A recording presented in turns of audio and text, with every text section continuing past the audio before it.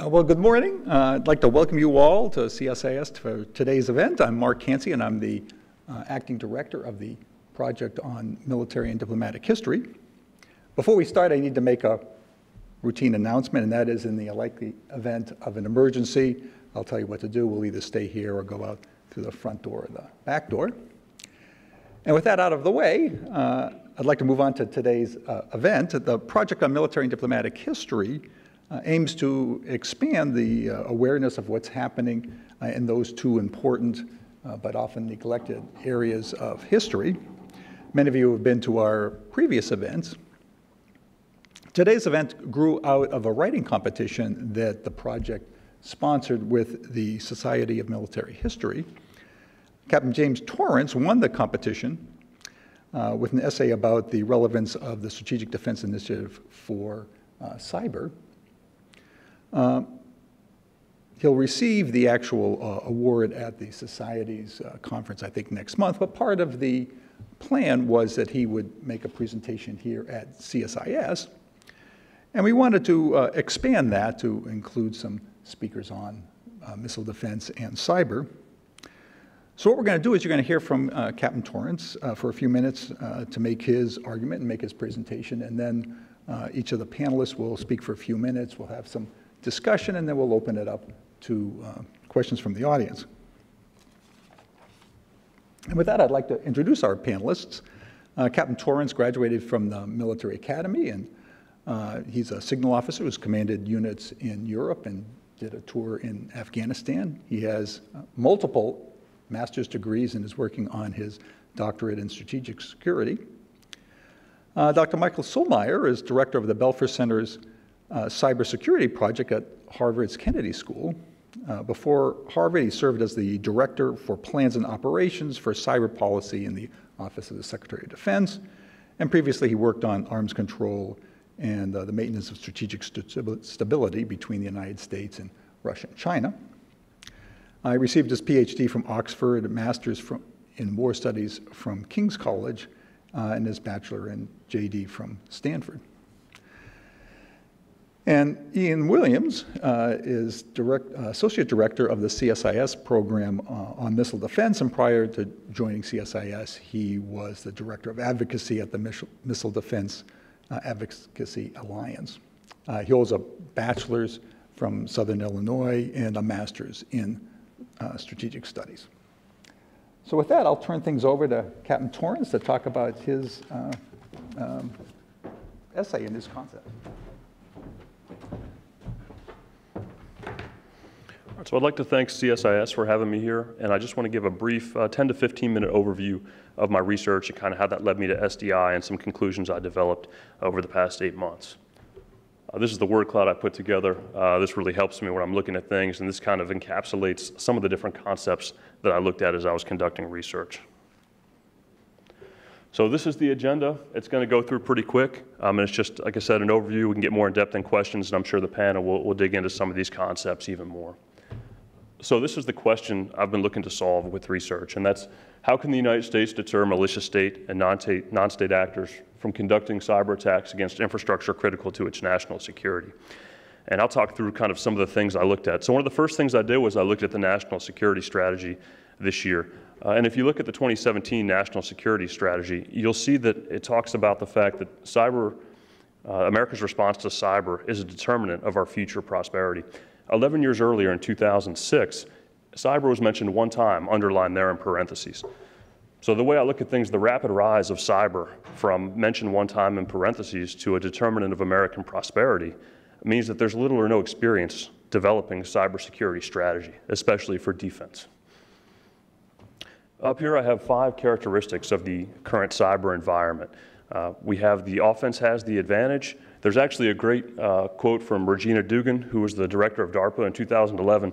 She talked about how to develop, cyber code or network code, you might have over 10 million lines that the defender has to protect, and it only takes 125 at times for an attacker to get through that. So that ratio is massively advantageous to the attacker. You have limited attribution. It's hard to know who conducted an attack, both during and after, or to even know if you were attacked. State and non-state actors are now in play. which increases the range of potential attackers. It's impossible to communicate with every potential initiator in cyberspace. And the infrastructure critical to national security is susceptible to remote attacks. So I started to look at these characteristics. I was trying to figure out what time period was there something similar.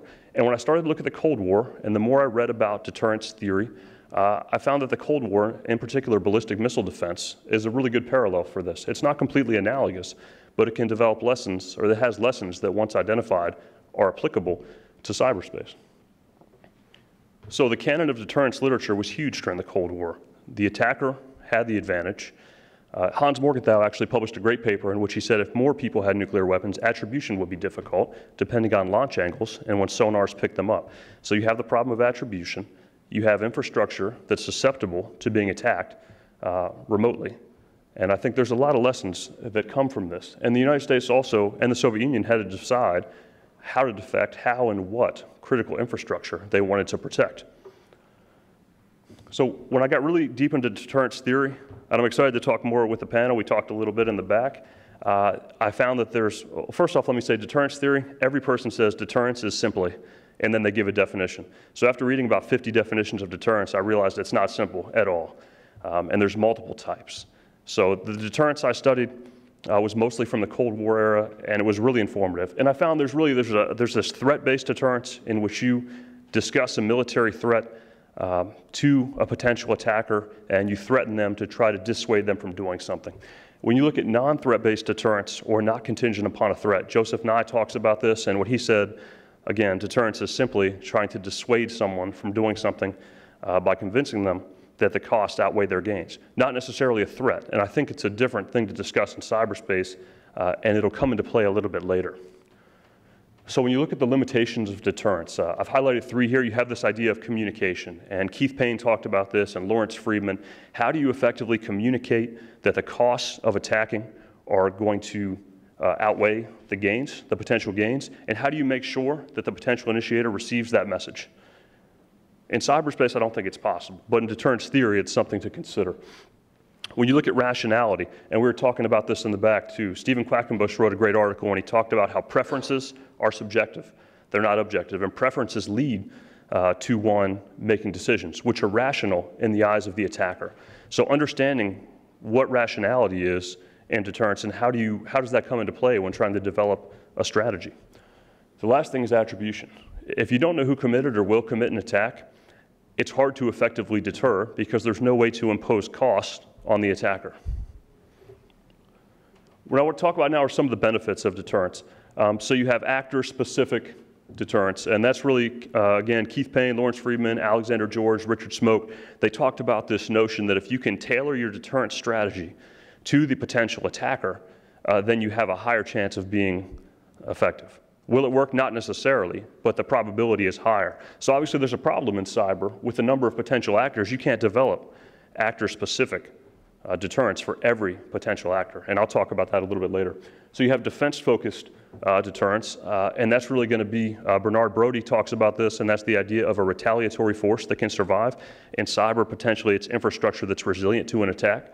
So if the cost of an attacker, so you can convince basically an attacker that even if he's successful with an attack, then you can still recover, then that cost is not worth it because the end result doesn't help him achieve his gains. So the last is deterrence to provide options. This is big by, again, Alexander George and Richard Smoke, and they talk about how deterrence is not necessarily an end in itself, but it can help provide more options in cyber, whether it's to buy time to prevent attribution or to come up with a diplomatic solution. So I want to transfer on to missile defense and strategic nuclear forces and how some of the concepts of trying to deter Russian aggression applied to strategic nuclear forces correlates or translates to cyberspace. So there's 3 principles that I came across through reading the likes of Herman Kahn and Brody and Friedman, and really you have the concepts of shelter, mobility and concealment, and dispersion. And the idea of shelter is you're protecting your nuclear weapons from being attacked so that you can survive a second strike. The problem is if you're overpowered by a strong offense, then your shelter does you no good. So what do you have to do? Well, you have to move your weapons around. You have to disperse them in multiple locations. You know, we have submarines, we have flights in the air 24/7, we have silos. And what that does is it helps create uncertainty for the attacker. If there's a 1958 report called The Implications of Atomic Parity, and it's fascinating because it talks about how much it would cost a potential attacker to figure out where all of your sites are to attack you. And Lawrence Friedman actually said that the arms race through mobility and concealment, the nuclear arms race, could be stopped. And the last one is dispersion, and it really goes along with the other two. So what I want to talk about now is how I think that relates to cyberspace. So when I look at shelter, I equate that to encryption, and that's the preventing a brute force attack against your critical infrastructure. When you look at mobility and dispersion, I look at that as decentralization, dispersing data to multiple locations. And concealment, I look at that as keeping the location of the data hidden to create uncertainty for the attacker. And Eric Gartson and John Lindsay, a team of political scientists that are doing some research into cybersecurity, did a really cool experiment in which they did a red versus a blue team, and they found that even though their system was hacked, the attacker couldn't find the data and eventually left. So there's some interesting research going on about concealment, even if your defenses are breached. So what I do now is really talk about SDI briefly, and then I know that Ian's going to talk about it some more in a little bit. So when you have SDI, why I think it's a great case study in comparison to cyberspace is because you have an attempt to develop an impenetrable defense, at least that's what was discussed, which by the way was 35 years ago today on March 23rd, when Reagan made his Star Wars speech to make nuclear weapons impotent and obsolete. The technology did not yet exist. You have an environment that favored a strong offense, and you had actors unwilling to lay down their weapons. Gorbachev actually told Reagan, I'll get all my nukes away if you stop SDI. And he said, no, it's too important to achieving defense. So I think that's key with actors unwilling to relinquish their weapons, and I think that makes sense in cyberspace. So what Reagan did is he set up National Security Decision Directives 85 and 6-83, which effectively created the Fletcher and the Hoffman panel. And he asked two questions. Is SDI a viable defense strategy? And does the technology currently exist to begin R&D on SDI? So both panels came back and said yes. I know we have some members here today that were involved in that. And they did a lot of research. And what I think is interesting, Dr. Richard Bowman wrote a scathing critique of SDI based on how it's set up here, which is basically to put a missile system in the air over Russian airspace and shoot down missiles at the point of impact. That was the initial, before we got into the different phasings, that was kind of the initial layout of SDI. But what I think the benefit of SDI was that it was a research project. And I think that gets forgotten over time, at least my generation. So a lot of people here might remember SDI. It was before I was born. So, so I think we forget about that. And what's cool about SDI is that it traces all of its lineage, like current missile defense traces all of its lineage back to SDI. And the really cool thing I found interesting is that SDI, because they were trying to decrease the cost of radio frequency quadruple linear accelerators, so say that 3 times fast, they were able to develop proton cancer therapy. So if you go to like the website, if you pull out your phone, go to Loma Linda University, they still use proton cancer therapy, and that's an offshoot of SDI, not to mention all the other space travel benefits. So the reason I think this is important to cybersecurity is I think we need to look at researching with an unknown of what's going to come out of it. I think we need to research, like SDI did, into different opportunity areas and potential innovation areas and see what comes out of it. And I don't have an answer for what those things would be. Proton cancer therapy is pretty interesting. The other stuff, when you look at SDI, they had to figure out how to refuel the station out there, which led to advances in multiple other areas of space travel. Potentially some were predictable, but potentially some were not. So really, I'll go into my recommendations and conclusions now, kind of based on my research, and we'll get into the panel discussion. So the first dilemma I have here, I think there's 2 dilemmas facing cyber strategists. And the first is, how can the United States deter cyber attacks on infrastructure critical to its national security from the range of potential attackers in cyberspace without being able to communicate the threat or cost to potential attacker? And the solution I have here, my recommendation is what I call general strong point cyber deterrence. And this borrows from George F. Kennan's theory of strong point deterrence he developed following World War II to prevent the spread of communism through multiple states. So what I talk about here is the implementation of cyber-specific defensive measures. Really, you're not trying to communicate anything with the defender. The goal is to develop a defense which will filter out the range of potential attackers. So the goal is to deny state and non-state actors with limited resources. and it does not require any communication from the defender. So if that's in place, I think there's a second question for cyber strategists. And the gist of this is basically, if you've filtered out the range of some of the potential attackers, well, how do you deter the rest of them from attacking your infrastructure? Because some will always get through, right? Duhay, bomber theory, the bomber will always get through. So my recommendation is specific strong point cyber deterrence. And this borrows heavily from Keith Payne, who I think works right down the street, and it's really the focused application of elements of national power against a specific actor, accounting for the following things. And really you're trying to understand that actor and develop that. But you can't do that unless the range of potential actors is filtered down to a manageable level. And that's what I think is the key. Is it possible right now? I don't know. And just like SDI asked, is it possible? That's what I'm trying to figure out, and that's part of my research is doing. So I'm going to conclude with kind of the 7 lessons for cyber defense from my research that I picked up, and then I'll turn it over to the team here. So I think the initial layer of cyber defense has to be denial to filter the range of potential actors.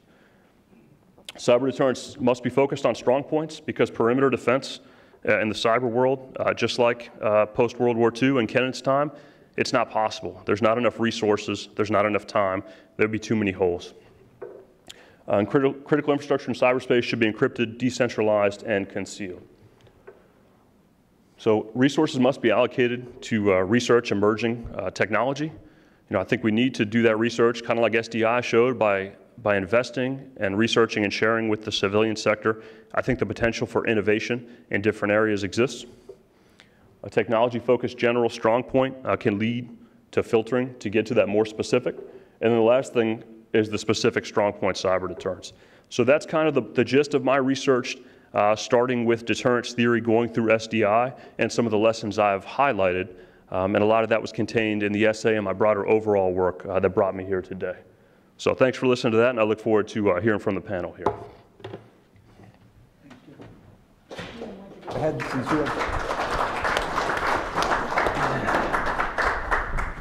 you also have slides. Hi, good morning. My name is Ian Williams. I work with the CSIS Missile Defense Project, and I'm going to be focusing on missile defense today, on the missile defense side of things. And if I can get the little clicker to work here. Here we go. So I'd like to thank Captain Torrence for his extremely thoughtful and interesting paper. I think it's got a great message.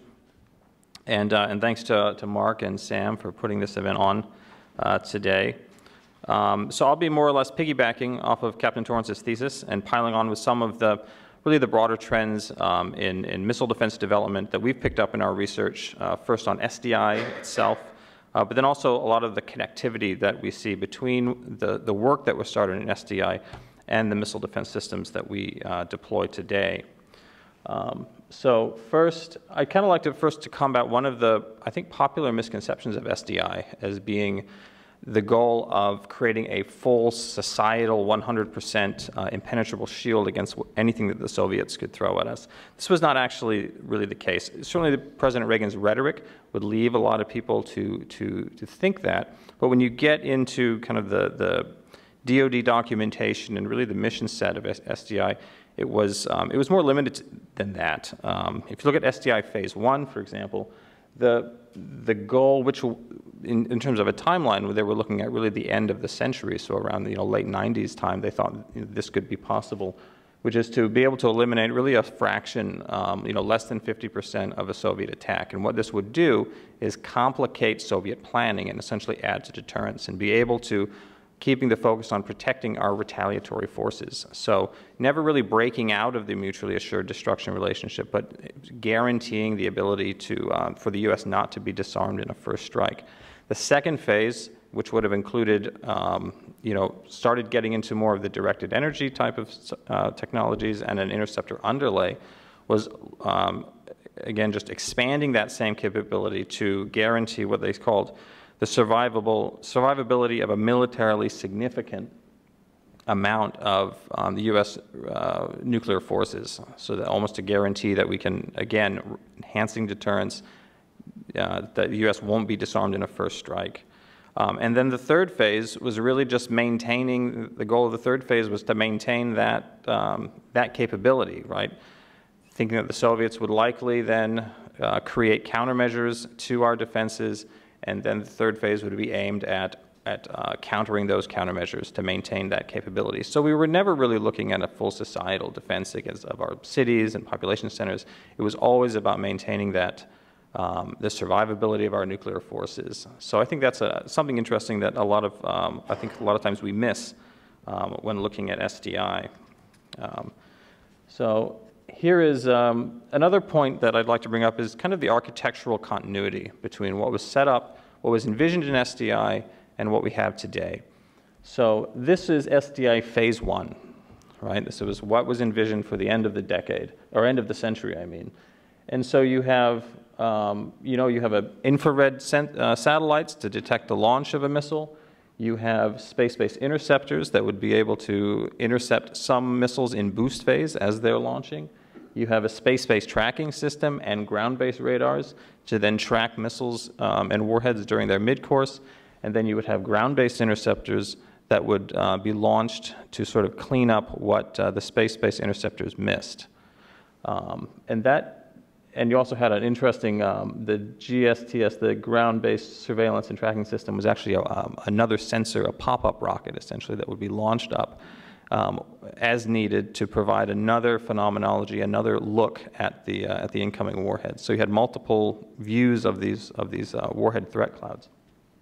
But what you don't see here in phase 1 is often a lot of the stuff that people popularly could think of SDI. You don't see, there's no directed energy here, right? There's no lasers, there's no mirrors in space that would be deflecting directed energy beams down into the Soviet Union.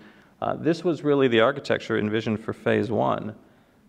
And you look at the architecture we have today. This is the ground-based mid-course defense system. You have a infrared satellite to detect launch. You have ground-based and sea-based sensors that will track the missile as it's incoming during its mid-course. And you have ground-based interceptors that will then be launched to intercept the missile. Very similar structure to what we had in SDI. Of course, the big thing that's missing here is the space-based assets. Right? We're missing a space-based sensor layer that can track and discriminate, and we're missing the space-based interceptor portion. But even now, you're seeing a growing support for the deployment of that upper layer, particularly in the space-based sensors. I think when you look at the next Missile Defense Review, which will hopefully be coming out within the next month or two, I think you will see a policy movement towards developing that space-based tracking layer. So once again, moving closer and closer to what we would consider to be an SDI phase 1 type architecture. So Condoleezza Rice once remarked for this current system, the GMD system, she said that it's not Star Wars, it's not the son of Star Wars, it's not even the grandson of Star Wars, is what she said one time. And I would agree in that sense. I would agree in the sense of the scale, but not in terms of actually the architecture. This is where I think she is correct. So this is, each of these bars here represents one of the either planned or deployed homeland missile defense architectures that we have. So early Sentinel and Safeguard, these were nuclear-tipped interceptors plans, and then ultimately what was deployed was the Grand Forks site, a single site protecting U.S. ICBMs. You can see much smaller in terms of the numbers of ground-based interceptors than was originally envisioned in the architectures. SDI Phase 1, which called for 1,000 ground-based interceptors and 1,000 space-based interceptors. GPALS, which was the global protection against limited strikes. That was the architecture envisioned during the administration of George H.W. Bush.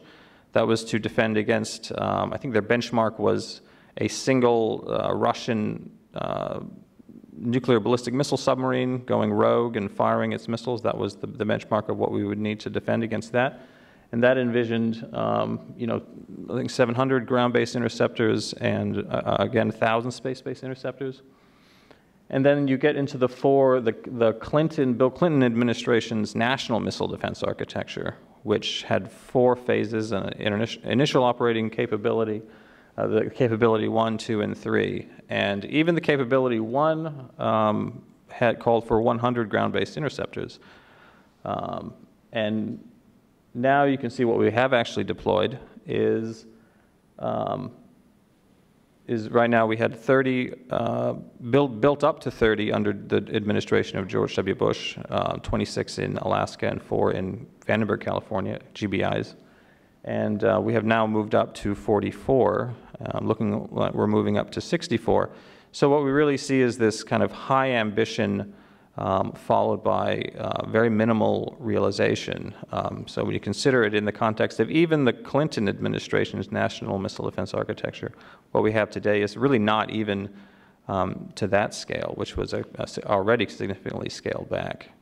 So that's where I think Secretary Rice is definitely correct when she says it's not the grandson of Star Wars.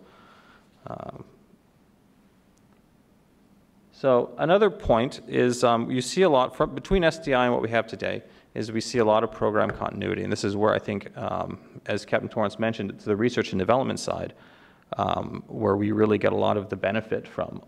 Almost everything we have today, I would actually say everything, every missile defense system we have deployed today, both regional and homeland defense, can trace its roots back to the Strategic Defense Initiative. And this is just one example. You have the homing overlay experiment, which actually started a little bit before SDI.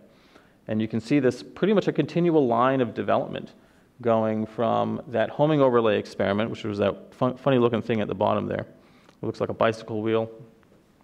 That was the first thing to ever hit to kill, kinetic kill another object in space. And that was done the first time in the early 80s. And that led to really the ground-based interceptors we have today. I won't go into all this stuff, but even if you look at things like THAAD, you can trace that back to the high endo-atmospheric defense interceptor, the HEDI program. You can trace that back to it. The Aegis Standard Missile 3 interceptor, you can trace back to the LEAP, the Lightweight Exo-Atmospheric Projectile Program, which was a program to miniaturize kill vehicle technology that was started in SDI. The Patriot also got its start, I believe, in the Errant, I want to say the Errant program. And I think it took some technology from HEDI as well. So everything we have today, we owe back to the research and development done under SDI. Even Brilliant Pebbles, the space-based interceptor, a lot of that kill vehicle technology translated into the exo-atmospheric kill vehicle, which you see at the top picture there, the kill vehicle on top of the GBI. Shared a lot of design similarities to the Brilliant Pebbles that was going to be deployed under GPALs. So everything we have, and we see the same thing with the sensor architecture. Right? This picture here below is a Brilliant Eyes, which was part of the GPALs, which actually traces its roots back to other programs in SDI. The Brilliant Eyes space-based tracking. Above there, the picture up there, you have the STSS program, which was an experimental demonstrator program that we have for a space-based tracking system. We only have 2 satellites in orbit. It's not operational, but again, is the basis for what hopefully will be a space-based sensor layer. But then again, you see this continual line of development going all the way from SDI to everything we have today. And another, why we have this program continuity, I think, is from one of the other really great things that we got from SDI, which was the SDIO. Right, the Strategic Defense Initiative Organization, which was stood up during SDI. It was a body of military and civilian personnel solely dedicated to developing ballistic missile defense technology. That is a legacy that has stayed with us today. We started with the SDIO, that eventually became the Ballistic Missile Defense Organization that existed during the 90s. Another organization dedicated to the development of missile defenses, and then that has now become what is today the Missile Defense Agency. So that's pretty unique. Had we not had the SDIO, we would not have had this continual line of an independent organization dedicated to the research of this technology, which I think is, if there's one thing we can maybe learn for the cyber realm, is that, just having that kind of dedicated body to this specific mission that's independent from the services, I think is a really valuable thing. And you look at the missile defense, we were talking about, Captain Torrence was talking about the speed of which cyber threats develop, right? That was a problem with the Bush administration, the George W. Bush administration really saw with ballistic missiles. You have this rapidly developing threat, so how do you keep up with that threat? When they rechartered BMDO into the Missile Defense Agency, they gave MDA special authorities, special acquisition authorities, which allowed them to do things with their funding that others, say like the services, could not do because of the DoD acquisition process, right? MDA is able to use, say, research and development money to take systems, test them, and then field them. If you look at the GBIs we have in Alaska, defending us against North Korea, all of those GBIs were actually purchased not with procurement dollars, but actually with research and development dollars because of the special flexibility. They're able to take that R&D money and then make minor improvements, make incremental improvements to all of these systems, and put these in the field into operation with essentially R&D money. So it's a lot more flexibility. They're able to be a lot more reactive. And I think that's something, as we look at the cyber threats, maybe something, another model that we could follow. So how does a lot of this apply to the cybersecurity challenge? I'm not entirely sure, but I think if you look at STI, I think the urgency that President Reagan put, they raised the idea of missile defense in the sort of consciousness of the United States, I think is really important, and I think that that kind of leadership, I think, on cybersecurity is also really needed. So, and I'll leave it there. Great, thanks, Ian. Thank you.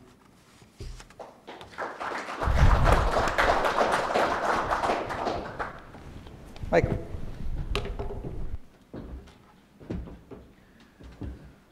All right.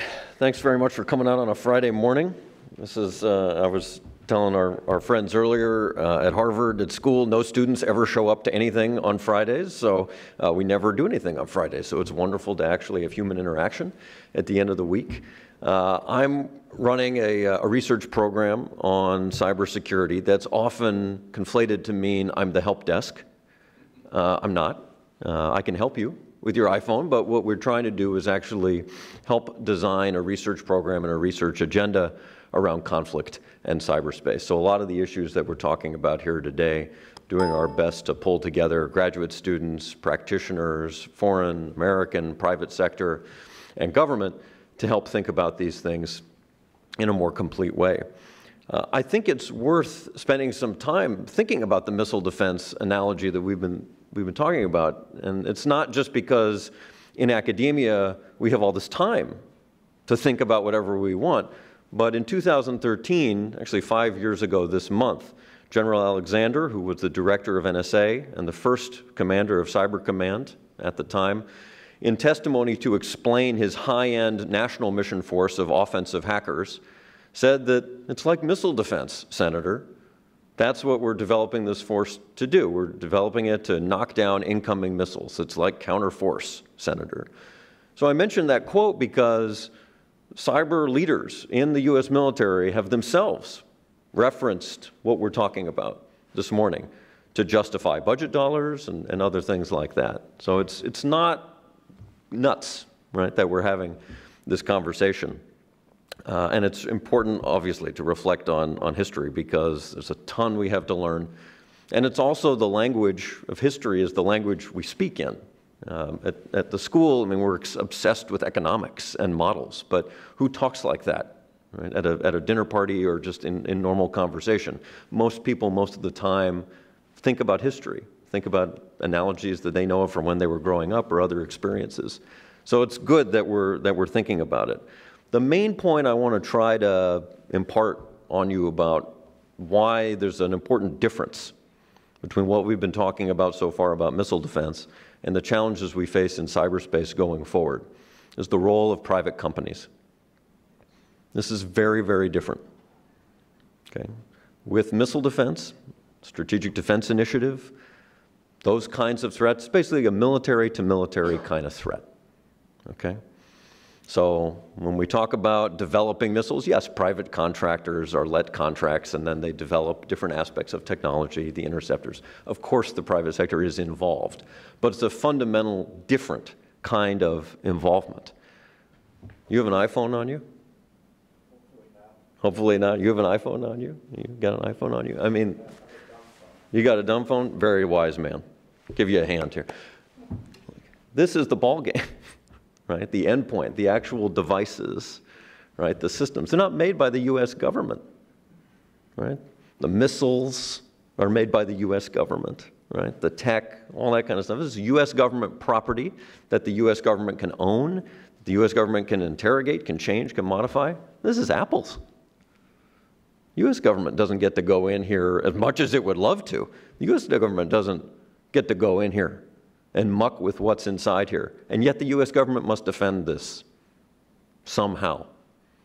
All right? So who's got internet at home? Right? Who are you paying $200 a month to? I don't know who the providers are down here, but it's probably, you know, we all know who the big companies are, right? They're the providers of this service. That's the attack vector. It's not really a government issue. You're not paying $200 a month to the Treasury Department for internet. You're paying it to a private company, right?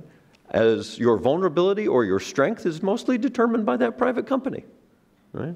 The computer you're using to access that information, it's a Dell, it's a Microsoft, it's an Apple. That's what's determining how safe you are or how not safe you are, not the government. So I think the biggest challenge when looking at the historical analogies in other areas of national defense is to recognize that in this space, in cyberspace, the role that companies have is so important. If you're going to talk about defense, you cannot have that conversation unless you're going to account for how you would like, in a perfect world, the Verizons, the Comcasts, the Apples, the Microsofts. How do they get brought into that conversation? You heard Mark Zuckerberg from Facebook on CNN the other night saying, I and the Mark Zuckerberg first person saying, I'm okay with regulation. It's just a question of how. Right? That's a remarkable statement, right, from that sector, which has traditionally fought tooth and nail to block any type of regulation. So this conversation is evolving from even where it was 2 years ago to now recognizing that the role that these companies play is so powerful, and yet we have not had a conversation, not just in this room, but in society, about accountability. We've not had a conversation about who's accountable for when bad things happen on a private company's platform. I'm not picking on Facebook. It's not just a Facebook thing. It's not just a social media thing. It's an internet service provider thing. It's a cloud service provider. Everyone loves the cloud. Cloud service provider. These are all private platforms, private initiatives. It's not clear who's accountable. That is a failure of our elected leadership, to not have that public policy in place. That's what we need to be working towards for the future.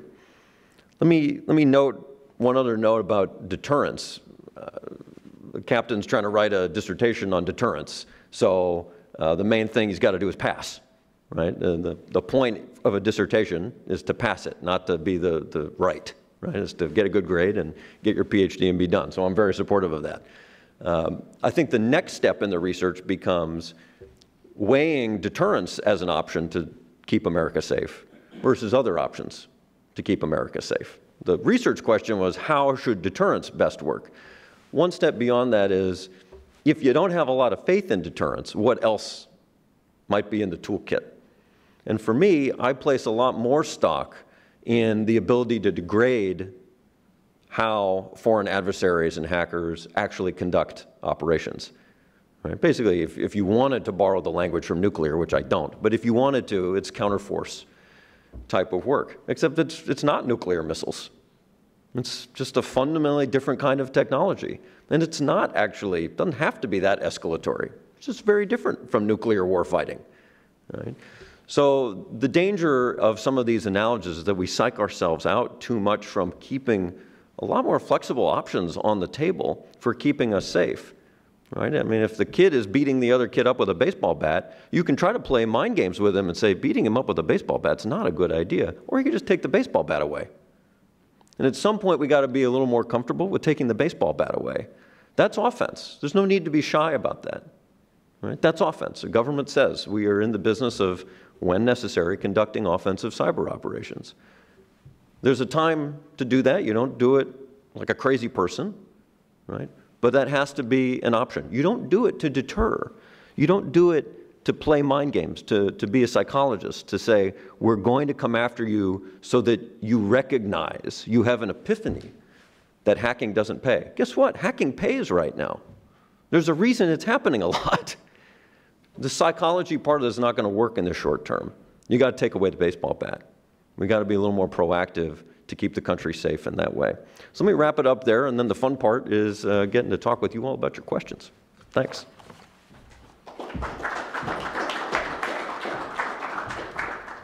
Let me exercise my prerogative as the moderator and ask a couple of questions, and then we'll go to the audience. But my first one is about lessons that we should not learn from missile defense in that long effort, because when I first put the announcement out about this event, one of my former colleagues came back and said, there's a lot you shouldn't learn. He was very skeptical about missile defense. So are there things that we should not do? All right, Jim. Yeah, there's one example I'd like to discuss, and then I'll defer to some more expertise here. But in 1976, we finally completed the Safeguard Missile Defense System. I think we spent about $6 billion, and it was literally obsolete upon inception. We had tried to build a technical solution at a fixed point in time based on an older threat, and it was operational for about 5 months in the northern plains out there in North Dakota, South Dakota, and then it was dismantled. So when Reagan was looking at SDI, there's people there that are remembering this. Hey, we just spent $6 billion on the system that literally was not effective. So how can we, I think the lesson to learn is to not spend money for a fixed defense system knowing that one iteration by the enemy will render it obsolete. And that was one that really stuck with me reading about Safeguard and just how much money was put into something that never really protected anything. Okay. Anything you want to add on that, Ian? Because some people would argue that maybe that's what we've done with national missile defense. Yeah, that's certainly one of the lessons I think that certainly the George W. Bush administration took to heart when they restructured BMDO into the Missile Defense Agency. It was this recognition that this is different. You know, we cannot wait, 15 or 20 years for a missile defense system to go through the standard DoD 5,000 acquisition process. That the enemy has a vote, and the enemy is going to, create, especially in North Korea, if you see the advances, how quickly they are advancing. We simply can't wait. We need to, this is an iterative process. We need defenses in the ground, but we need to be able to have the flexibility to use funding to make iterative developments to those things. I mean, when they first envisioned, GMD in particular, I believe it was Secretary Rumsfeld who said, there will be no fixed or final architecture of the Homeland Missile Defense System. And I think that is a response to some of those lessons learned. That we need the flexibility. And if the U.S. is to lead, the U.S. government is to lead a big effort, I think, on cyber, that's one thing that we can draw is we have to change how we spend money, how, if this is a military-led thing, we have to change how the military acquires and deploys and employs new technologies, which right now is very slow. The good news is that former Secretary of Defense Ash Carter recognized what her colleague was just saying and actually put a lot of initiatives in place to try to do that. And the Congress has recognized that as well and has given special budgetary and acquisition and requirement setting authorities to the new Cyber Command to work on that. So we can sleep easy. That's good. Right. But That's good to hear. one lesson I would make sure we don't learn from missile defense is thinking that the problem is over there and that somehow it comes this way and we can block it. It doesn't quite work that way because the problem is everywhere. The problem is here too. We have to think about this recognizing that it's not just an international or external attack surface. Right? It's all here. The routers here in the subway, right? Well, you get internet through a Verizon connection. Some of you in the metro. That's all equipment and infrastructure that you have to think about how it's vulnerable here, inside the country and inside our devices. So it's not necessarily a problem that can just be dealt with out there by the military. It's a problem that you have to be accountable for domestically, not just with law enforcement, but private actors as well. Let me follow up on that, because you make the very important point that with cyber, unlike with missile defense, that's first pervasive through society, and of course private companies are at the forefront because they want to provide a service that is reliable and doesn't put them on the evening news on the defensive, as we've seen in the last couple of days. What about networks that the Department of Defense does control, like SIPR? Is that different in kind? Because that is now entirely, under DoD's control. It can limit who has access. It also has to design the entire system on its own. There's an equivalent network at the top secret level. Is this different?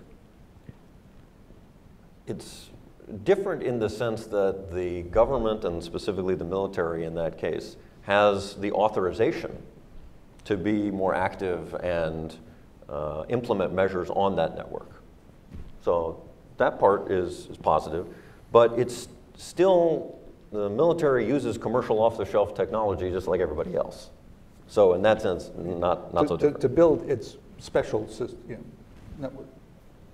I know one concern is actually the cybersecurity of our missile defense systems.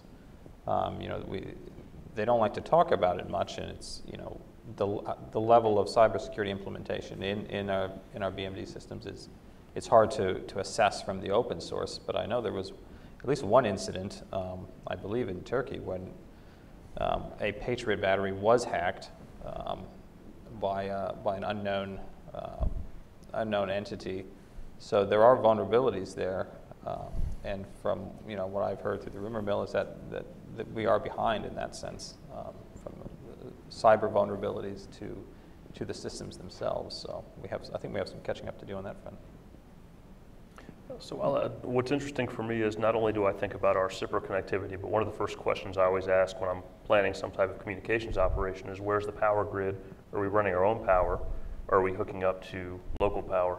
If it's local power, there's studies for days, but Todd Humphreys and his team at the University of Texas did a study where they showed you can spoof a GPS synchronous timing through a power distribution unit remotely and basically trip power grids relatively easily.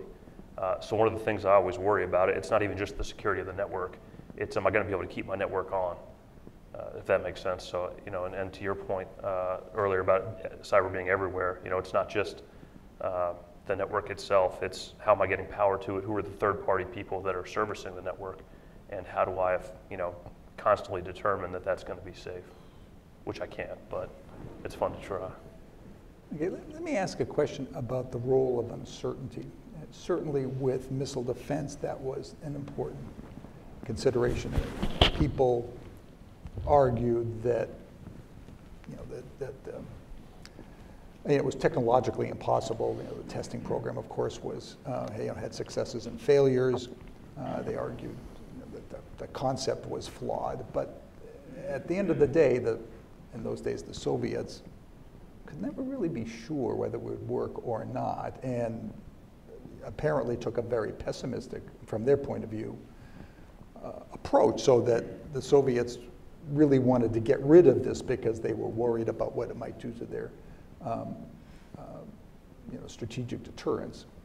So irrespective of whether we thought it would work, they thought it would work, and they had, militaries typically will take a very pessimistic view about adversaries' defenses because, they want to sort of worst case it. Is there an equivalent in cyber defenses, or is this a situation where they're probing every day so that they really know what will work and what won't?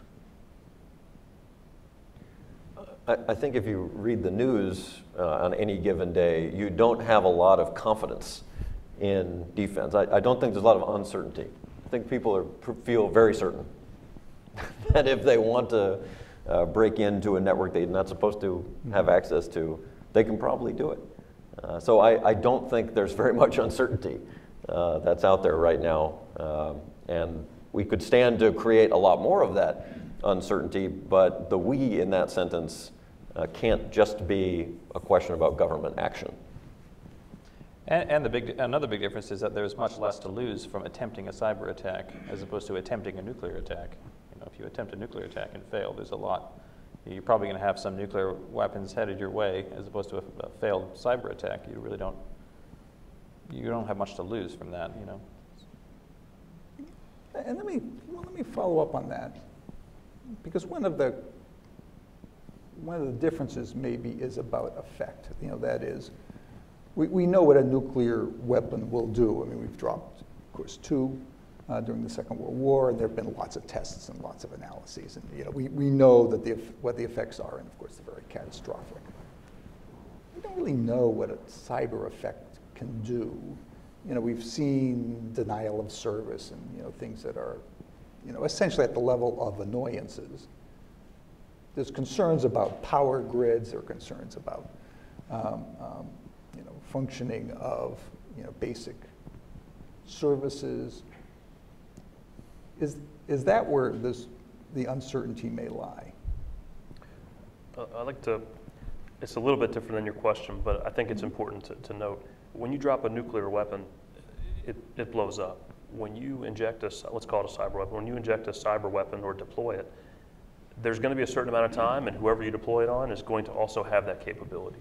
And I think it's a different mindset to think about it. You know, if every time we dropped a nuke, if that country could then reverse engineer it right away and have it, I think it'd be a lot different to think about it. So in cyber, one of the things I often think about is when you deploy that weapon, like a Stuxnet or anything else that has been deployed, eventually it can come back at you. So have you patched yourself from that potential vulnerability, or are you deploying something too early, or how do you mask your effect if it's like a 0-day vulnerability so that you don't use your element of surprise and your decisive advantage from a military term too early? And I think those are things that I often think about outside of the weapon itself. It's what strategic considerations to make sure I can get everything I can from this and not have it come back at me.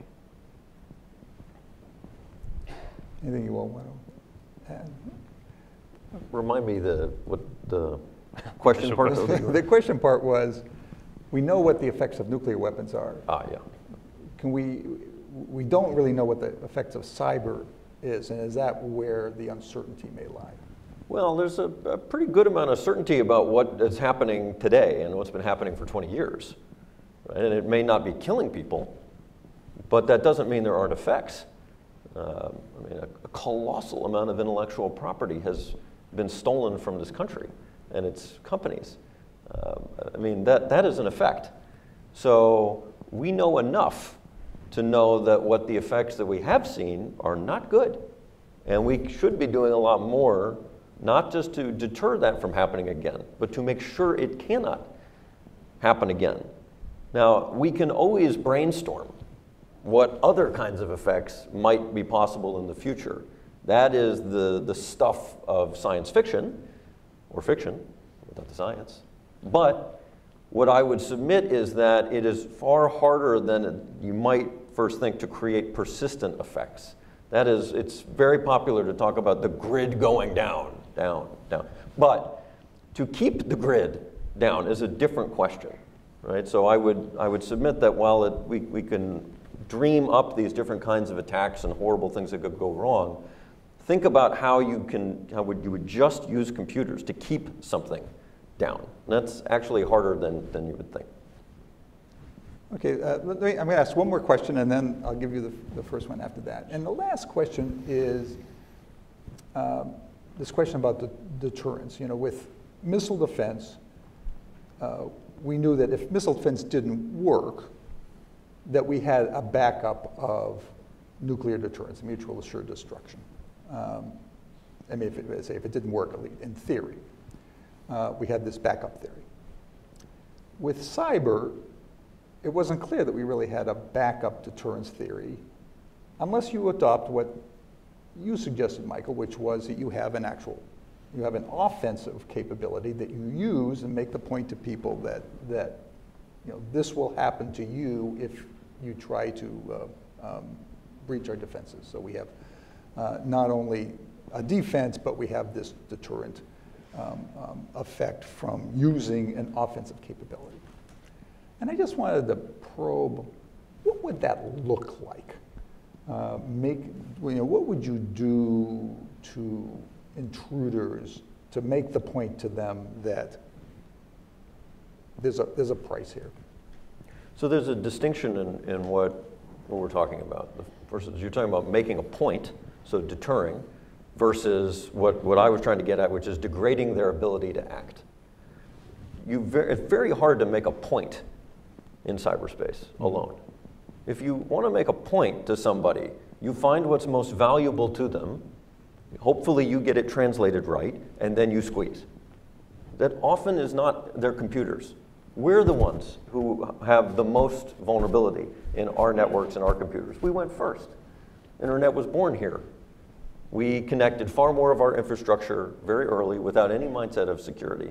Many of our adversaries are not that vulnerable to receiving a message in cyberspace that would somehow say, oh, I don't want to go there.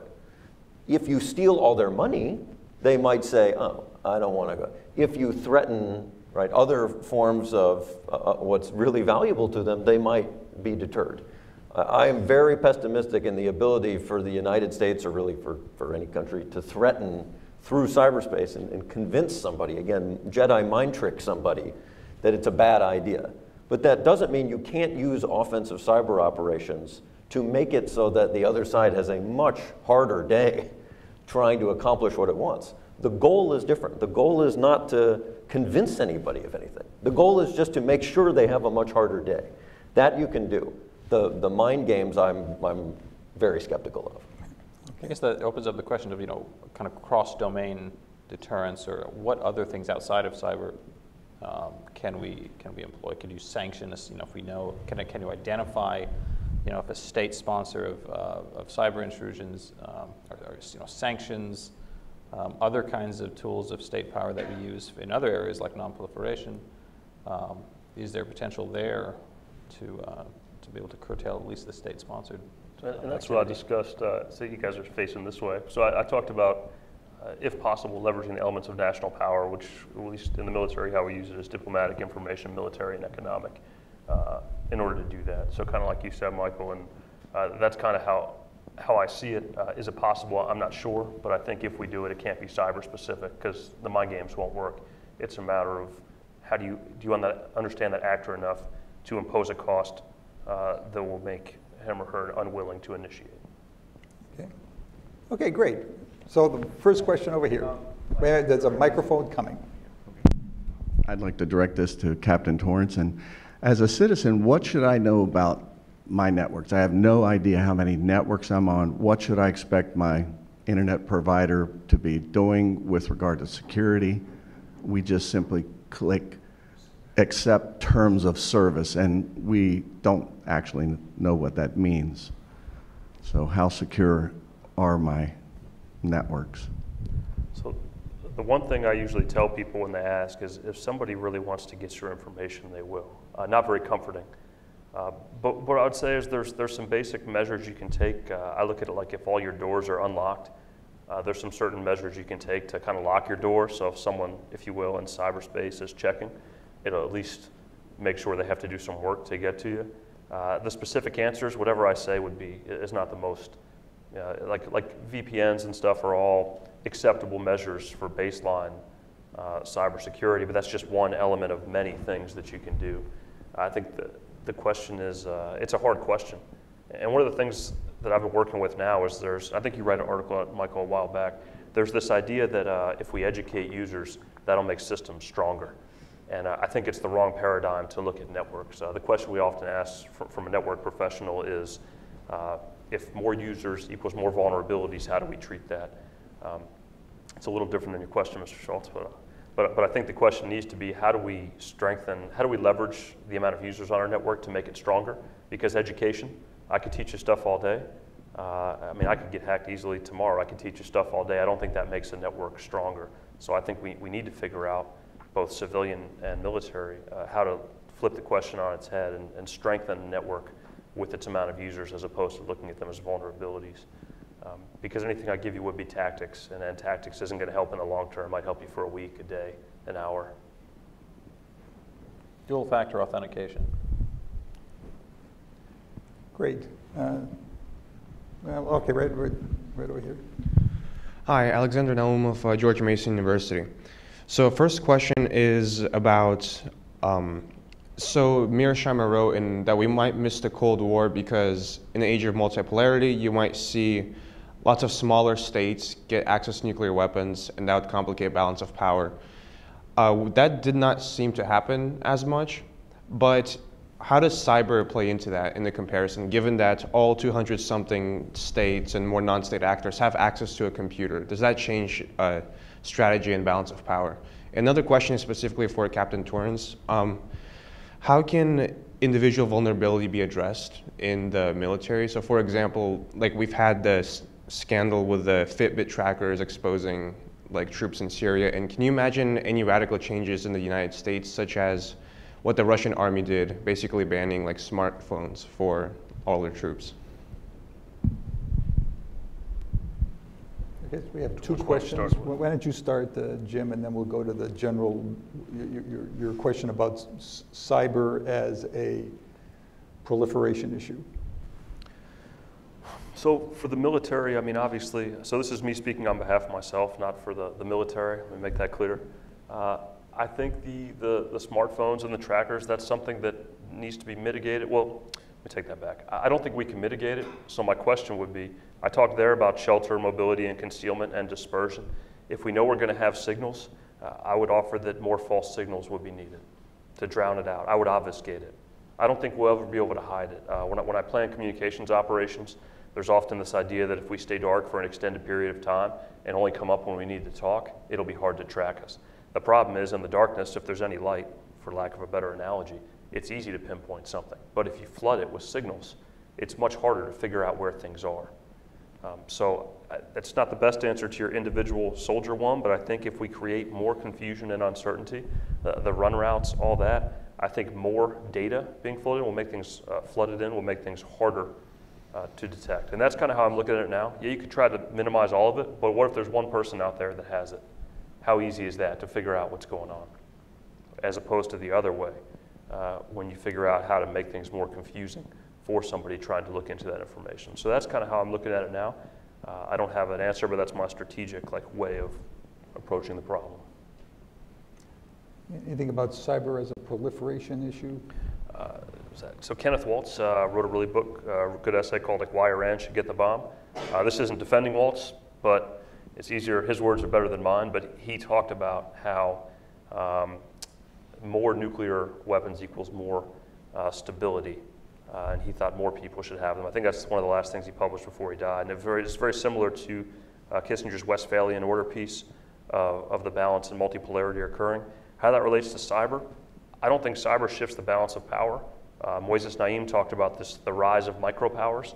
I do think it leads to a rise of micropowers that can challenge state actors, but I don't think we're at the point now where it's shifting the balance of power, but I'll let them discuss that. That's kind of my initial thoughts on it. I would just say that the main distinction is on motive.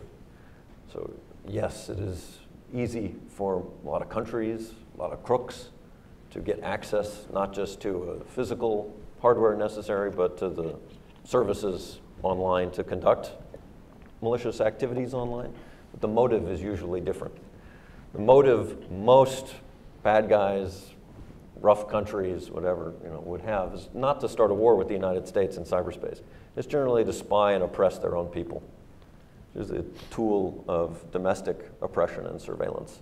That's generally why countries and other folks have been really interested in this kind of technology. So there's a lot of focus I would put, when you talk about proliferation, on the motive for why different states and actors are getting access to these things. Okay, go ahead.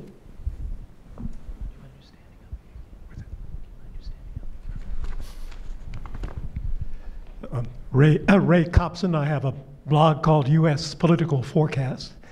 It seems to me one thing that has kept us safe from nuclear war has been arms control and arms control negotiations.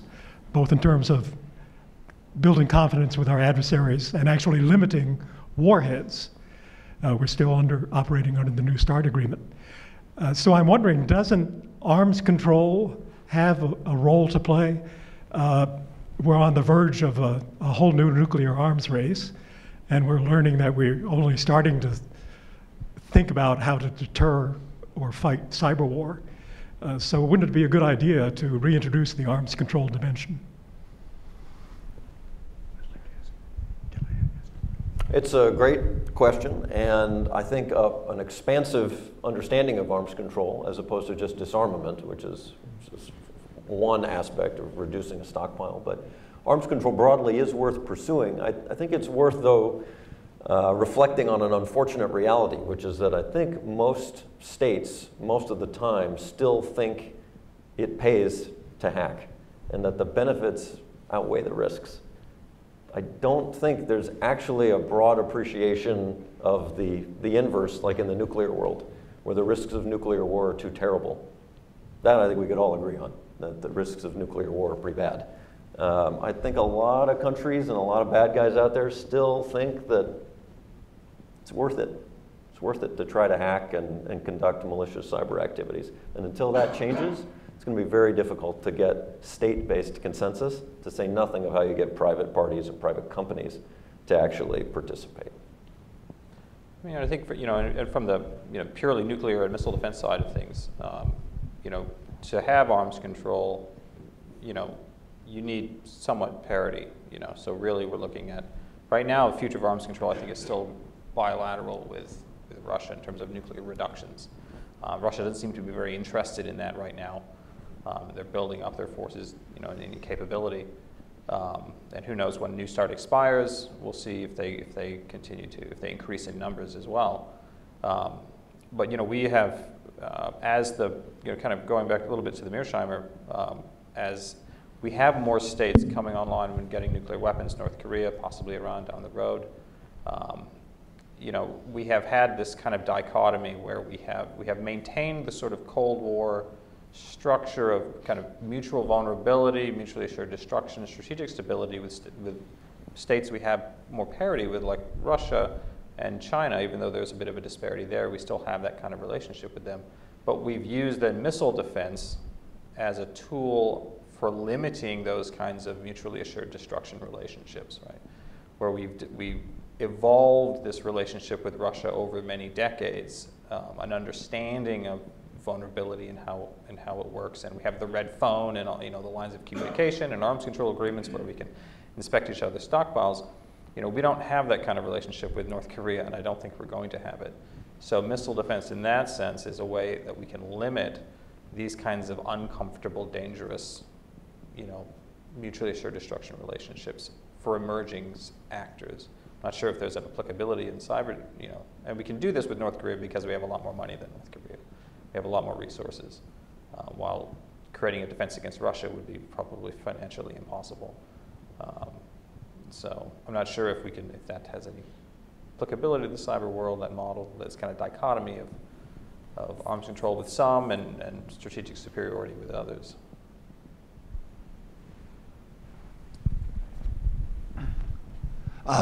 Rich Geisler, very interesting observations, but I would suggest that the parallel between cyber risk in the broadest sense and the analogy to nuclear arms race is inappropriate. Number one, we don't really know who all the bad actors are. In the cyber world, it could be an individual, an organized crime, a rogue state, a non-state, ISIS, or countries like North Korea. So number one, we don't know where the villain is. Number two is we are so digitally controlled in that our water supply system, our sewer system, our railways, our communication systems, air flight control, emergency responders all rely upon some digital system. And they're all vulnerable because we don't ask or demand that a utility company like Dominion Power for Northern Virginia be protected against cyber attack. They don't spend the money necessary. The telephone system, all the other systems, the stock market, they're vulnerable to hacking. And yet, we don't really seem to have a national program that says, if you operate a business that's critical to our functioning, you must ensure to the best of your ability protection of that system. We let Facebook do all sorts of things, and now Zuckerberg is trying to restructure that. They lost, what, $60 billion on the stock market? They should probably lose more, because I think it's disastrous to have uncontrolled dissemination of information unverified. You don't do that for newspapers or television stations. So you keep looking at this as a parallel, like the Soviets against America, when we don't even know who all the potential bad actors are, and we don't require private companies like Google or any other company to really protect our information. Could you address that, please? Sure. So I don't think they are completely analogous situations. When I conducted my research, it was how can I extract general principles of deterrence and strategy from Cold War missile defense and apply it to cyberspace. So they're general. In more of my writing, I discussed that I think that's a huge problem, is the proliferation of actors. And there's an innumerable amount of actors. You talked earlier about arms control, and we discussed mostly on the panel here about state actors, arms control. But how do you conduct arms control with non-state actors? So I think it's a problem. So I don't really know how to answer your question. I think it's a huge problem, and that's why I think what everyone's trying to do is figure out how do we address that the most appropriate way. And I don't know the answer. They might have some better enlightening answers here. If you could nail the second, you would, I think, moot the first. So we actually had a pretty decent idea of who's doing what. And in part, that's not necessarily because the U.S. government is so talented and so special. There's a ton of private sector security research companies out there discovering and publishing who's doing what that's bad online. We got a pretty decent clue. Not perfect, but guess what? The criminal justice system isn't perfect either. Right? Mistakes happen there too. Errors happen there too. So in the scheme of things, I think we have a decent clue of who's doing what, to varying levels of detail. But the ball game is on the second point that you make, and I think you're absolutely right. But when you say we don't have a national program to do it, what I think in practice means is there is no requirement to do it. There is no law. There is no liability. There is no way to sue. So that's where the X factor is right now. In the back there. Adam Edelbrick, Wesleyan University. I'm curious about the overlap between just regular life and cyber attacks. We kind of talk about like a Stuxnet type thing that seems to be like a military attack, but when we're talking about what's happened with Facebook over the past couple of days, that wasn't a cyber attack. That was somebody using a cyber platform to buy information. Cambridge Analytica, bought it from that researcher.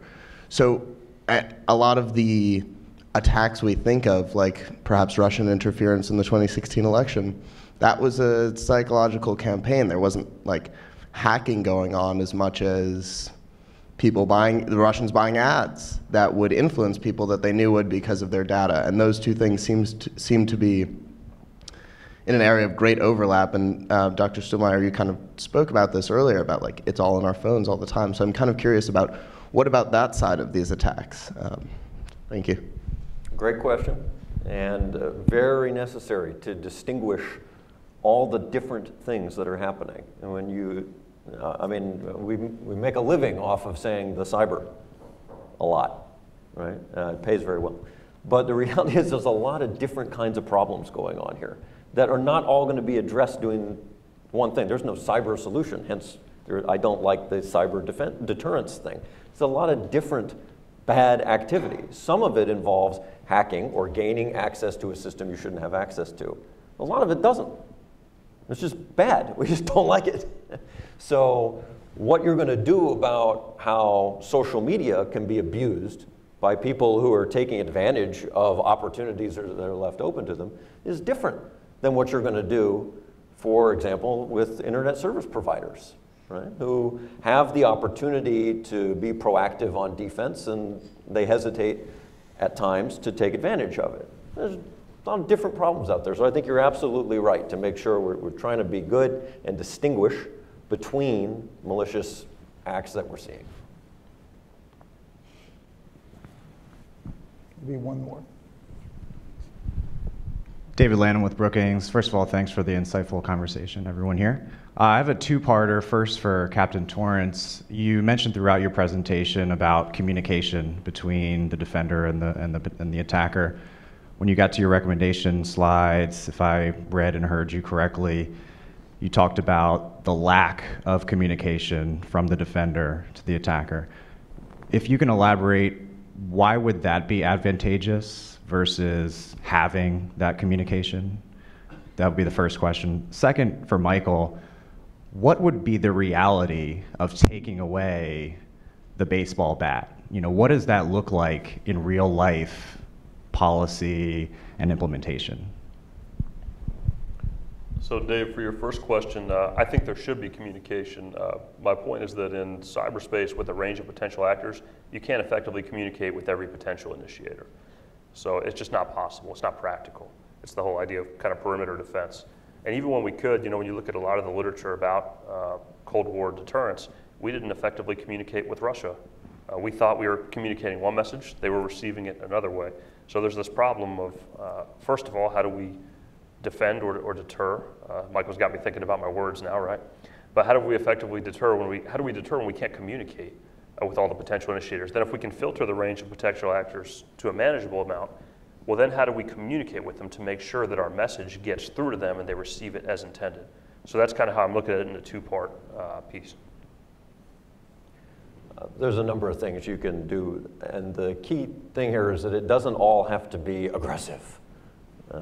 For example, calling a foreign internet service provider and explaining to them that their terms of services are being violated by a customer, malicious customer who's abusing their infrastructure, the internet service provider can turn them off, cut them off from using the service.